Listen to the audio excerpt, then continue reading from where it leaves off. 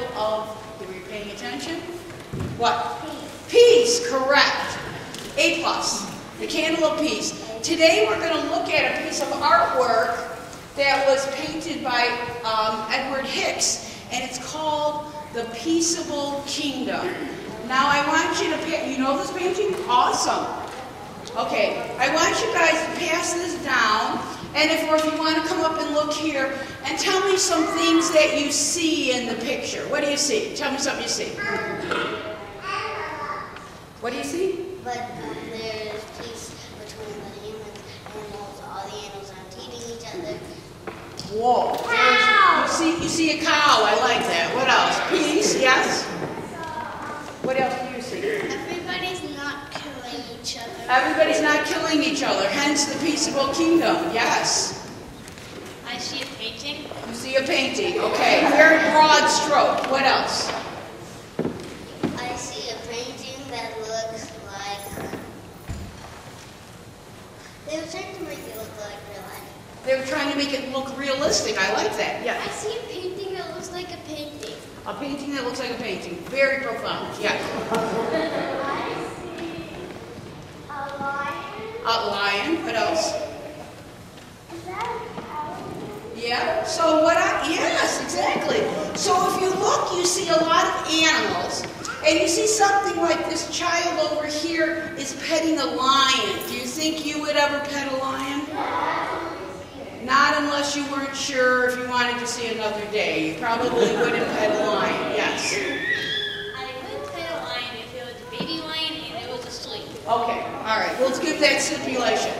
There's also the main enemy of sheep is a wolf, and there's a wolf lying next to the sheep. There's an ox next to the lion. If you look in the back here, there is American settlers and Indians, because at the time of this painting, we were not so peaceable with the Indians. And so that is part of the thing.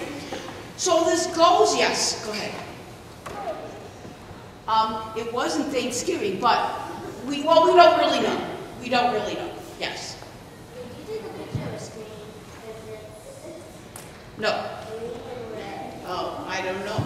So this goes with our scripture for today that Zaylen is going to do with Leslie in just a bit. And it talks about a time, Isaiah talks about a time where there was a lot of not great things going on, and people were worried and wondering what would be happening, and would life ever be peaceful. So that's what this painting is depicting, where there will be a time when those who are not peaceful with each other will be. And at the end it says, and a child will lead them. Who do you think that child might be that they were talking about? Jesus? Jesus, correct. Oh, you have another answer? I'm afraid.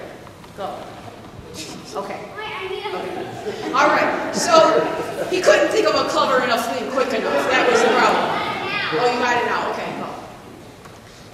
Oh, thanks. That was helpful. Okay, so Jesus will lead, will show us the way to peace. And what season we're in, Advent, the building up to Christmas, to the birth of Jesus celebrating. You're all going to be in the Christmas pageant next week.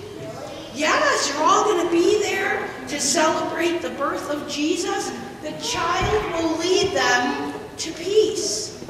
So I'd like each of these child, young adults, children, I'd like each of you to think of one person this week that you will make peace with.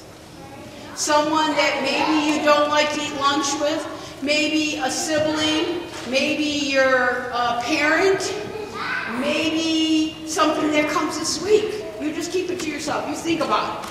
And I want you to do one peaceful act this week. Yeah, so do a peaceful act with Sebastian. That would be awesome. Let us pray. Dear God, and a child shall lead us. His name is Jesus. He will lead us into peace and hope and joy and love, not only in this Advent season, but each and every day. Amen.